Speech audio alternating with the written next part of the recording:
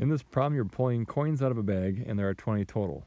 In this problem, you'll find that there are 4 different types of coins. There are pennies, nickels, dimes, and quarters. The only ones that can win you money are the nickels, dimes, and quarters. The nickel gets you $5, dime gives you 10, and the quarter gives you 25.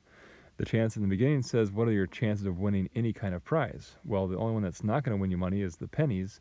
So that means 10 out of 20 are going to then win a prize for you. So 10 out of 20 reduces down to 1/2.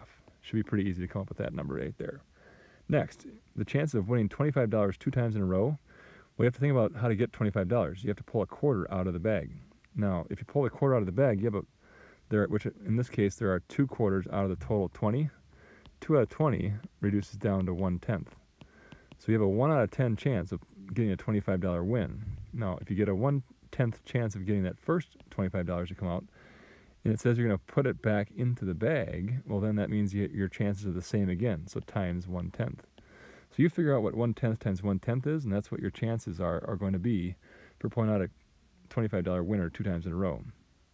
Next, what is the expected value of the game? The expected value of a game is always found by just doing the money you can win.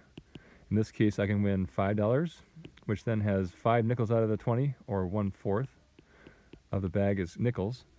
Plus, I can also win $10, and I'll do that $10 times the chance of that would be the dimes. I have 3 dimes. 3 dimes out of 20 is like this. And then I also have my money I could win for $25. And that $25 has a chance, like we just said earlier, a 1 in 10 chance of happening. So therefore, if I put all that together, I'll know what my game is worth. Okay?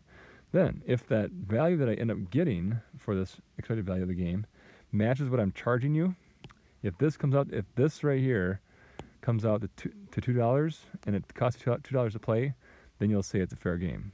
Other than that, hopefully this helps. Good luck.